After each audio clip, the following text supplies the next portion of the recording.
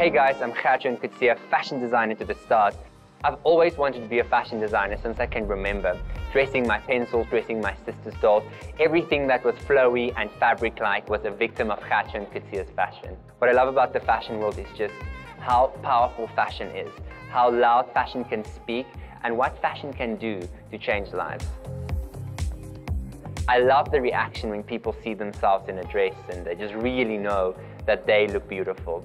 I remember quite recently a lady just trying on the dress and she just kept touching herself saying, I'm so beautiful, and that is just really why I do this. It's just the smiles that I put on faces every day. My stage of mind is happiness, positivity, love, life and joy.